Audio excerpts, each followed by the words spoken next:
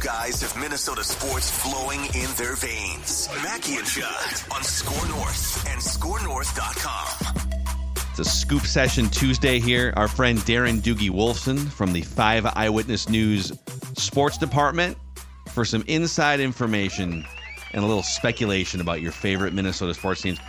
Is there a more giddy, happy owner in the NFL than Mark Wilf on NFL Network yesterday?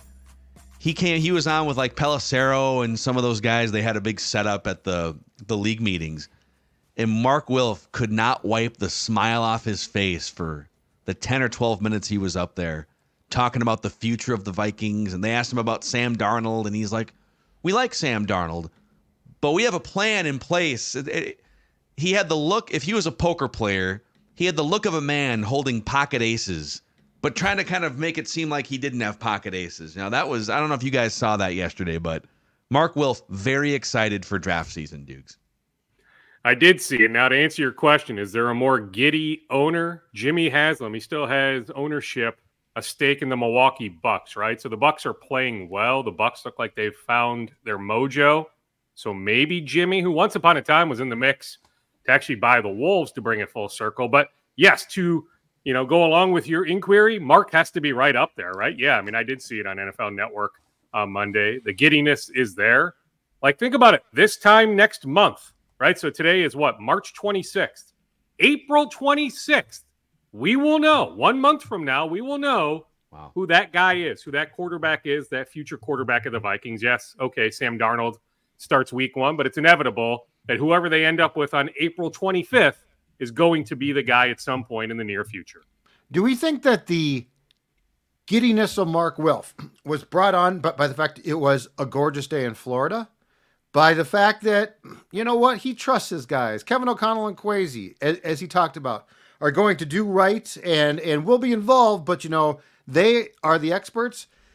Or do you think that we saw a guy who was giddy because he knows something? Because he knows that there's prearranged deals. Who knows exactly He said what? they have a plan, right? Yep. So does that mean that they have a deal in place to move up, or they have blueprints? So I'm going to, Doug, set you up as if it's Thursday. Pretend it's a reckless speculation Thursday.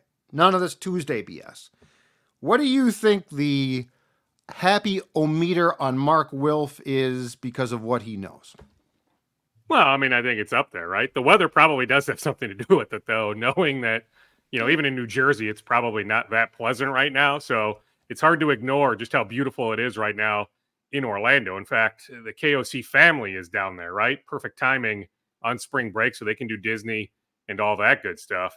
But yes, I'm sure he has a good sense that the Vikings are going to move up. His front office is going to move up.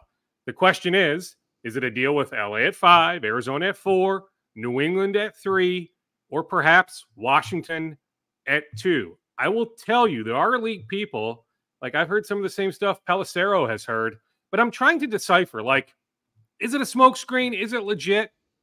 But that there are enough league people who really believe J.J. McCarthy is the guy for Washington at 2. Now, hey, you reach out to some people close to Jaden Daniels, they'll tell you, nope, Jaden is going number 2. So I'm still trying to figure out how it plays out. Heck, would Washington even move off the second pick? We're still trying to figure out Adam Peters, the new front office there, Bob Myers with his NBA influence. Heck, Rick Spielman, our guy, with some fingerprints in Washington. What exactly is Washington going to do at pick 2? If I had to bet right now, okay, so it's reckless speculation Thursday on a Tuesday, the Vikings don't get up to 2, but I do think getting up to 3 New England is very much in play. We went through yesterday, we did a full episode on Purple Daily going through Dan Graziano on ESPN.com laid out specific trade scenarios for the Vikings moving up to 3, 4, 5, 6, 7, 8, 9, and 10. And so he laid out dealing directly with the Patriots at 3, but then once he got to like 5, 6, he laid out scenarios where the Vikings would move up, like, because the Patriots, the problem with moving up with the Patriots is they may not want to move back to 11, Dukes. They may say, listen, we're open for business, but we ain't moving back that far. So can the Vikings go up to like 5 or 6, whatever capital it would take to make that happen, and then swing another trade with the Patriots so that they only fall back to like 5. Those are scenarios that are being discussed right now by very plugged in national reporters. So it's hard to get a read on this other than the owner of the Vikings and the head coach of the Vikings seem very happy and very at peace with what they've decided behind the scenes. But they have to be careful because if you move too early for like the 5th pick, okay, well then the Giants could jump you for the 4 and take the 4th quarterback off the board. So it's like there's moves that you could make before the draft. Up to 3, you could do it tomorrow. Up to 5, I think you probably do that when the draft is already in motion, right? Well, yes. I mean, certainly you need to protect yourself. Yeah, I mean, that would be the scenario, right? That the Giants from 6 move up to 4 and quarterbacks go 1, 2, 3, 4. So then you're stuck at 5 saying, okay, now what? Although Marvin Harrison Jr. would be one heck of a consolation prize, Could right? you imagine? I don't see them going receiver for a second year in a row, but like if he's the clear-cut best prospect in this draft class. Hey, they didn't need one in 98. Like I would salivate to some extent. Like that would be really cool. Yeah, I mean, I don't see it actually happening, right? Much like, my guy Mike Tannenbaum throwing out the idea of Kyler Murray to the Vikings. Okay, not happening, right? But fun fodder, fun just to think about.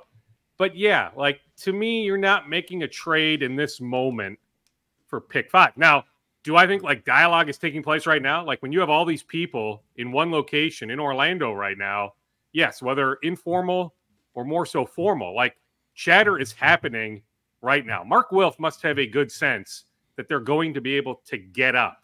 The question to me just remains how high, not whether they can get up. It's just how high do they get up? And I think the one thing that we don't know yet that's going to become important as far as the compensation package going back to a team goes is what is the marriage to that 2025 first? Because I will say this, in O'Connell's comments yesterday to reporters, he did talk about the fact, that we all have to be on the same page, that it's important that we're on the same page. And that's great. And like fundamentally, that sounds fantastic.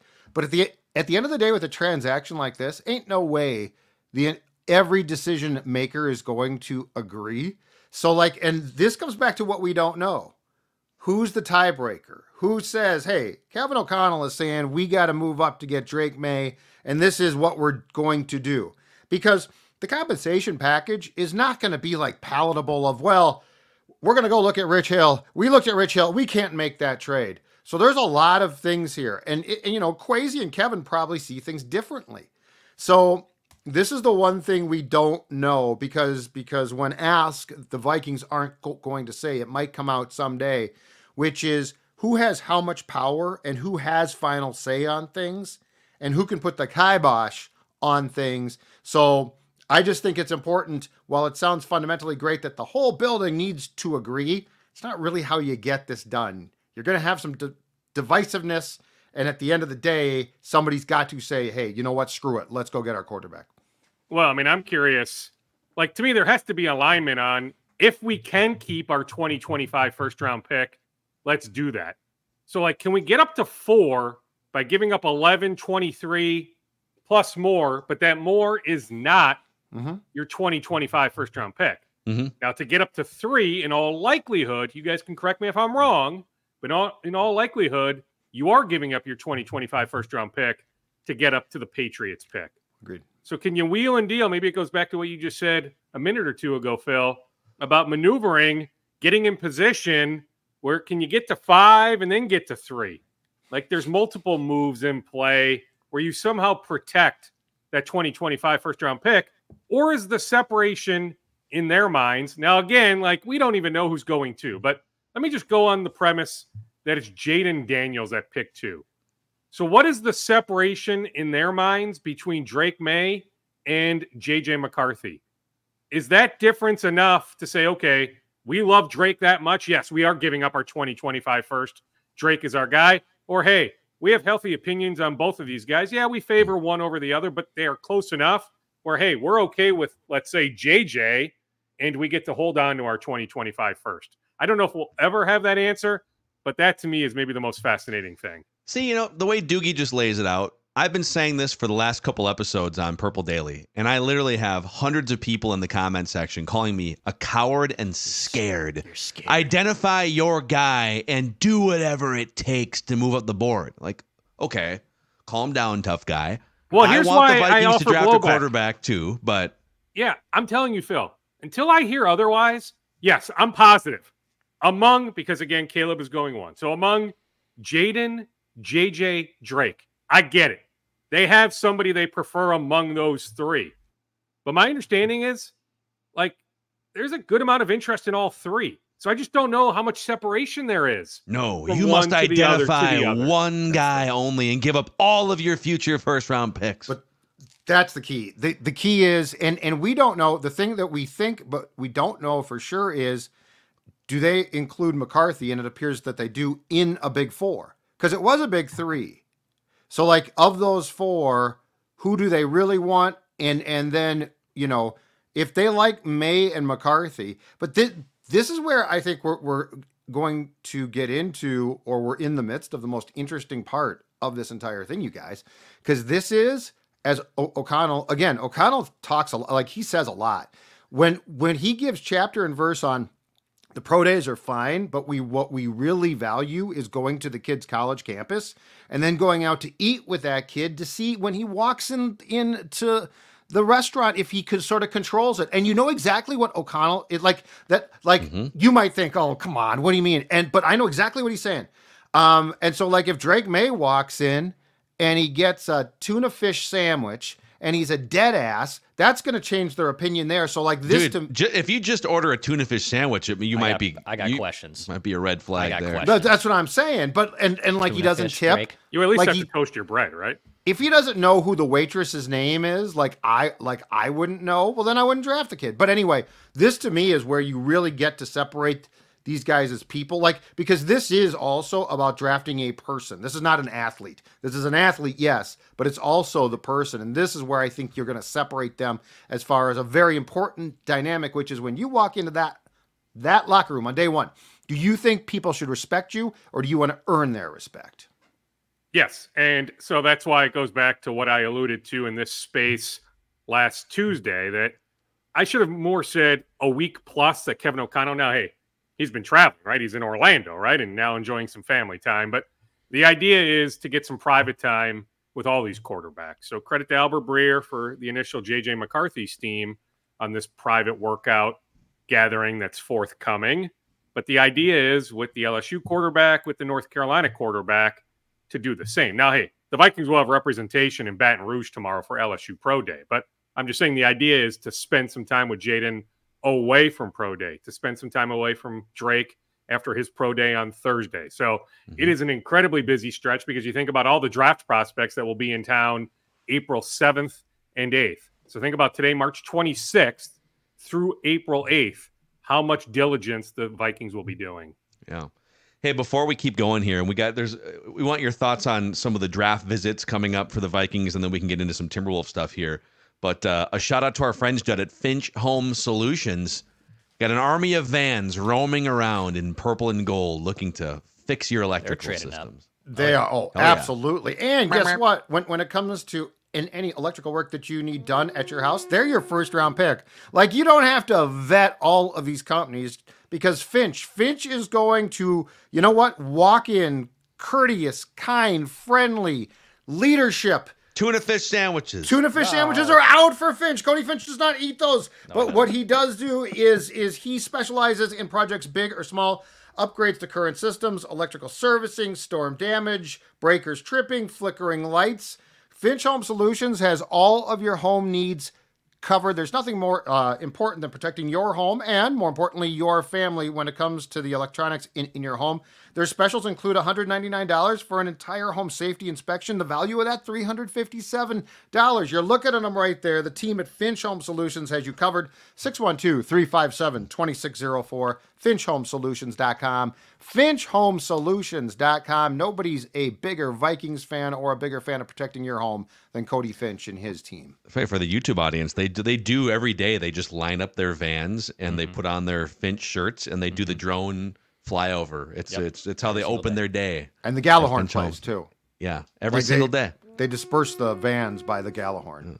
Also, Zero Res is here for spring cleaning season. And now that it's all crappy out the last couple of days, you're trudging in muck and wetness and snow. And if you got kids running around, the dog, whatever, it's time for a deep clean here later on this week. And Zero Res comes in with their SKOR North special. 3 rooms, Zero Resified, starting at just $129. And this month you can take $75 off when you get those air ducts Zero Res clean. Call 952-0-RES or ZeroResMinnesota.com and say you want the SKOR North special. Spell it forward or backwards. It spells the same. Zero Res. So, Dukes, what else do you have in your Vikings scoop bag? We've got all sorts of draft visits coming up. When's their top 30? Or their, like, what were they called? Were they bringing 30 prospects that they like? Is that coming up sometime soon? Yeah, April 7th and 8th. That's Sunday and Monday. And I don't even know if some of these names are out, not out. But anyway, Michael Hall, a defensive tackle from Ohio State, add him to the list of prospects coming into town. O'Connell alluded to this on Monday, how much work, how much the Vikings were in on some of these defensive tackles, namely Christian Wilkins. Like what the Raiders gave Wilkins, I think surprised the Vikings. Like the Vikings, like those like 48 hours leading into the official start of free agency. Yeah. Like I'm telling you, like the Vikings were feeling very, very good about their chances of landing Christian Wilkins. And so they didn't. So like they like a lot of these interior defensive linemen too in this draft class. I don't know how you maneuver for some of the top guys, but they certainly are doing a lot of homework on interior defensive linemen. Also, I think the L'Jarius Sneed trade to Tennessee, did that happen after our conversation last Thursday? Third round pick. So I'm still getting some follow-up, questions about that. I think it was a combination. Like clearly, I've said this for weeks, the Vikings had dialogue with Kansas City. Heck, Sneed was very intrigued with the idea of playing for Brian Flores. Like he was uber pumped about that possibility. Sneed was all about, hey, if we can make it work, I want to be a Viking. But it wasn't like Vikings or bust. It was a combination because some people are saying, hey, the Vikings are about to get multiple 2025 third-round compensatory picks. So why wouldn't you give up a 2025 third-round pick? Combination, right? They still want to keep as many draft picks as possible, especially with this idea that they are going to move up here in a month. So, hey, like you don't want to be sacrificing all these future draft picks if you're giving up something to move up now, right? You want to maintain as much flexibility moving forward as possible. So my understanding is twofold, right? Like it was the draft compensation, even with the compensatory picks coming in, plus the contract. Like they knew it would take big money, but maybe that contract in the end that Tennessee gave Sneed, maybe it went a little bit higher than the Vikings anticipated. So bottom line, yes, there was chatter, but like never it didn't get to the point of like, Vikings and Chiefs, like, getting to use the football cliche 1 yard line or 2 yard line. Like it never got that. Like close. the 3 yard line, you think, Dukes? Not even the 3. Yeah. Okay, so, right. There was mutual interest. Don't get me wrong, but my understanding is it never came super close. Yeah. I mean, they're going to have to start hitting on, especially in the trenches, on some of these like day 3 picks. If you go back and look at the last few years, and last year we'll see what happened. Jaquelin Roy might wind up being in the rotation at some point, but yeah, I think he will be. Yeah. There's a lot of just, and you're not going to hit on every 4th, 5th, 6th rounder, but they're going to need a Danielle Hunter. They're going to need to find some of these guys that they used to find for a number of years, and you're going to go through ebbs and flows. But to that point, Phil, look at what the Chiefs have done on day 3. Like they're replacing guys with day 3 picks. Yeah. Offensive line, cornerbacks. Like Mahomes is great. He's fantastic. This is not in any way disparaging him. But when you look at what the Chiefs have done from a drafting standpoint and developmental standpoint and the ability to trade a Sneed without it being crippling, like that's where you need to be. Yep. It's and that's if you move up the board to what Doogie was just saying too. Let's say you wind up, all right, screw it. We think that Drake May or Jaden Daniels is a franchise-changing quarterback, and there is a gap enough between them and the other quarterbacks that it is worth giving up the 2025 first-round pick. So you got your guy, but now you only have, so you're going to have no more picks this year until the 4th round, and you're going to have a bunch of 4th, 5th, 6th round picks. That's great. And then next year, you're going to have maybe a couple of right now they have 2 third-round comp picks, or what they have one third round comp pick because the signing of Shaq Griffin mathematically changed the equation. So you're now hoping that Dalton Reisner signs a contract somewhere else to get the third round. But my point is, like, you don't have first and second round picks the next couple of years once you identify your quarterback. So you're going to need to nail a starting defensive tackle maybe in the fourth round in one of these drafts. That's the idea, right? So, like, I'm just telling you, like, yes, legit interest in Snead, but because of a lot of that, like what you just laid out, like, I just don't know if there was ever a time where I would have made the Vikings the betting favorite to land Snead. So I guess what I'm getting at is I'm not surprised he ended up elsewhere. Yeah. Timberwolves. So the Timberwolves with a nice little win a couple nights ago against the Warriors. They've TJ Warren's 10-day contract, his second 10-day contract expired. He's been out of the rotation, but they've been winning games without Karl Anthony Towns. Dukes, they're 6-3. Naz Reid and Chris Finch talked about this a couple nights ago. That he has committed to shooting 8 or more threes per game, and he is. He's shooting 10, 11, 8, 9. And Karl Anthony Towns only shooting 5. So they're getting kind of better spacing, and they're getting just more 3-point attempts up without Cat, which is kind of amazing because he's one of the best 3-point shooters in the league. But just your general thoughts on the Timberwolves have not crumbled in these 9 games.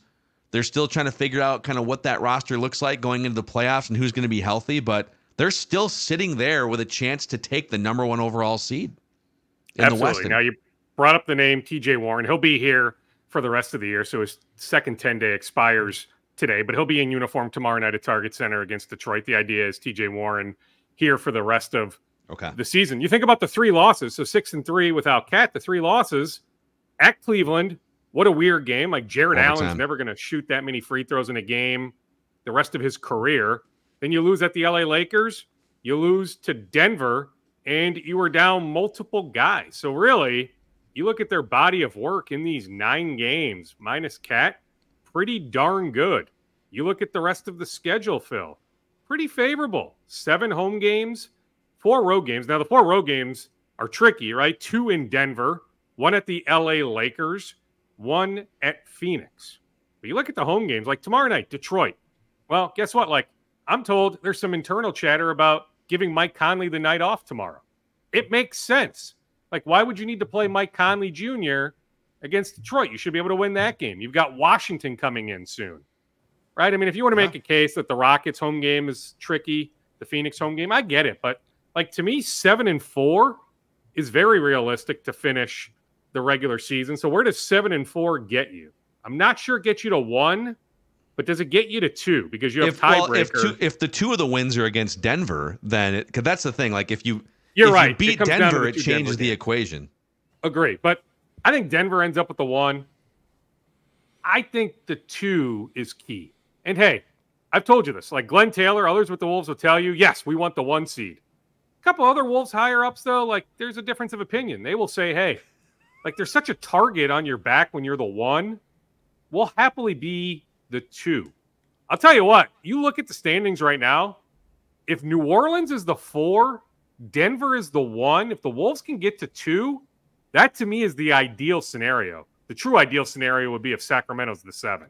And I get it. Sacramento's got some wins this year against the Wolves. But I'd rather play Sacramento than Dallas or Phoenix. Okay, so to me, if you can play Sacramento in the first round, then get, let's say, Oklahoma City in the second round with home court advantage as the 2 seed, that to me is your pathway to getting to the Western Conference Finals. But bottom line, I think it's realistic when you look at Oklahoma City's remaining schedule, you look at the Wolves' remaining schedule, that they can leapfrog the Thunder. I think it's going to be really hard to leapfrog Denver. Dukes, what's the expectation on Cat's return as far as timing goes? And just as importantly, I guess, what's the, if there is, internal scuttlebutt about where he's going to be? Because a meniscus is not a small thing. Now, you could certainly come back and play, but it takes you a little bit of time to come back. So what's the expectation for Cat? And do you think his role or his minutes change, at least for a while, because of the fact that Naz, as Phil said, Naz has stepped up and Naz has been great. And there are areas of the game that I actually think Naz is preferable, i.e. what Finch talked about a couple days ago, which is the spacing. Like Nas totally gets the spacing, and the spacing improves with him. It's not to disparage Cat, but what's the overall? I'm not a hater. I'm trying to stay away from the Kirk Cousins hater. He's hating. He's hating. No, I'm not. I'm not hating at all. I'm talking about what this team is going to do. High expectations. What do you know?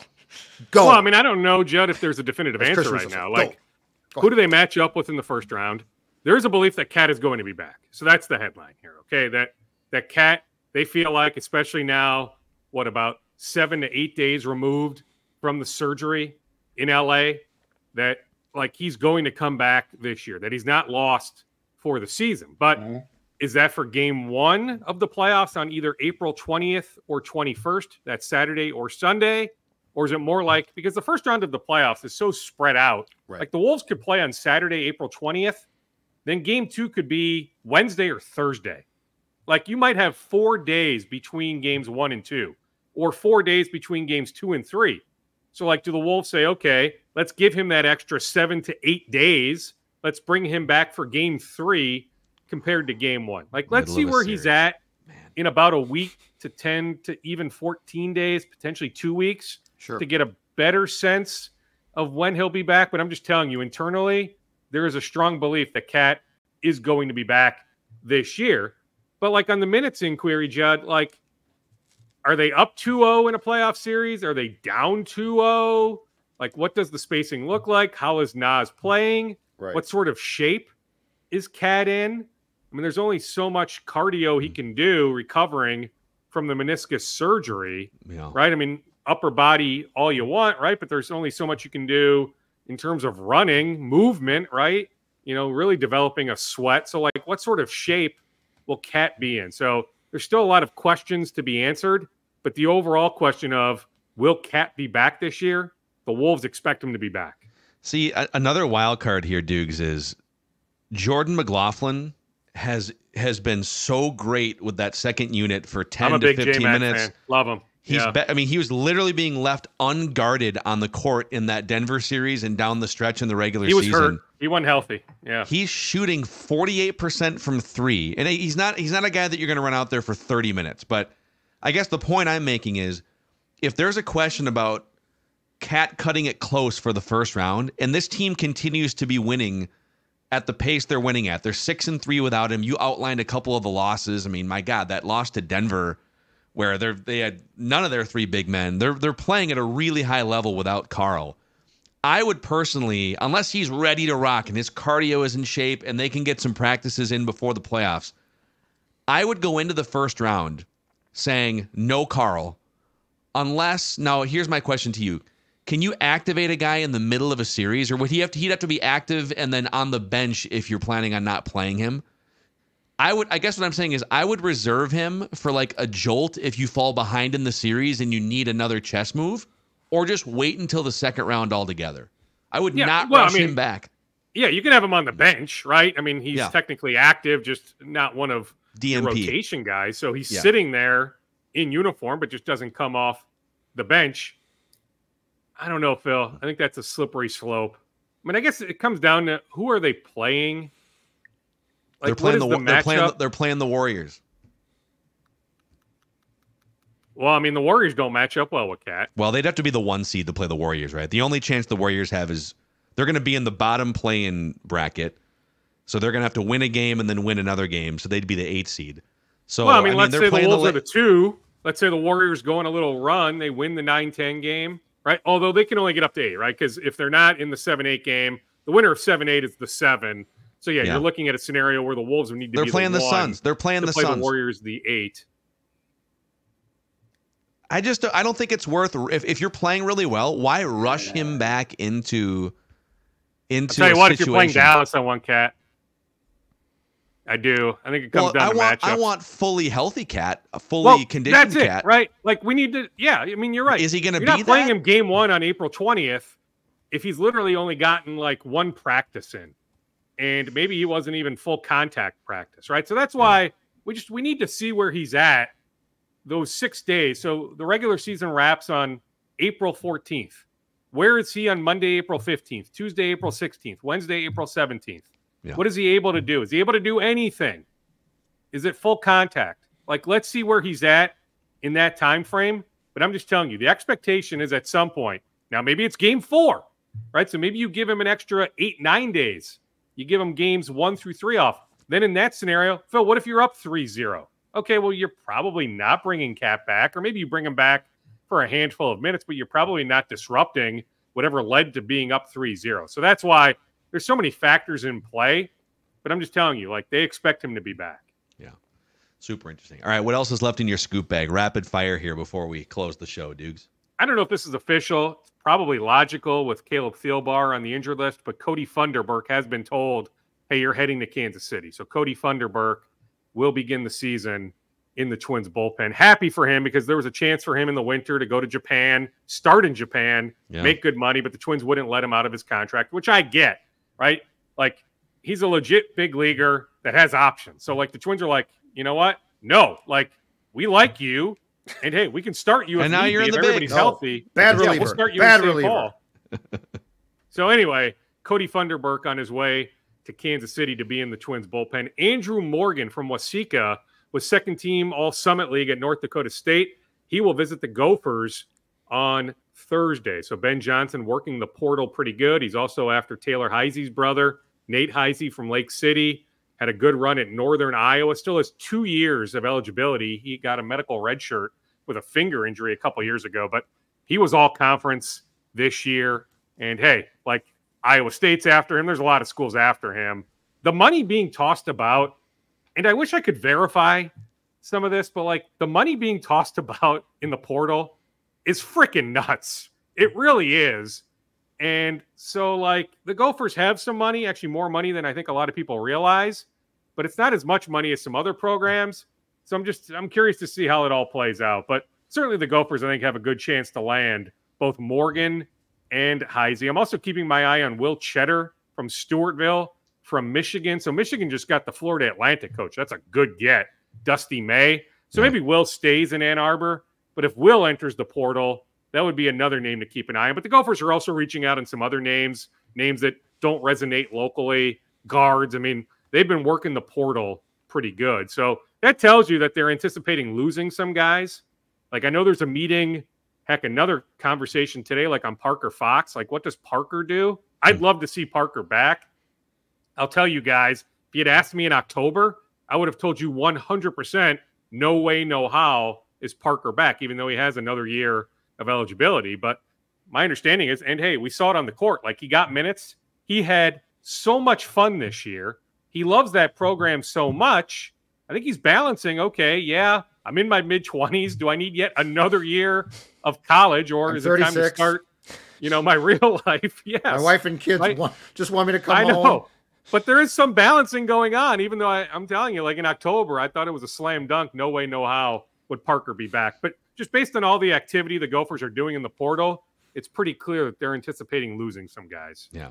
There he is, folks. Darren Doogie Wolfson from the 5 Eyewitness News Sports Department every Tuesday and Thursday here on Minnesota Sports with Mac. One other note, by the way, Luka Garza. So if the Wolves are in a position where maybe they're locked into, like, let's say the 3, Luka's fine games-wise. So he's on that 2-way, but you can only be active so many games. Yeah. Somebody asked me that the other day. Hey, where are the Wolves at with Luka in terms of games? Luka could literally dress every game the rest of the way. The Wolves are in a good spot there activating him. Okay. Darren Doogie Wolfson, folks. Great stuff, Dukes. We'll talk again on Thursday. Talk on Thursday. Yep, sounds good. See ya. All right, and that's a wrap here on this episode. A little Scoop Tuesday, a little Reckless Speculation Thursday on a Tuesday as well here. We'll see you guys for another session on Thursday.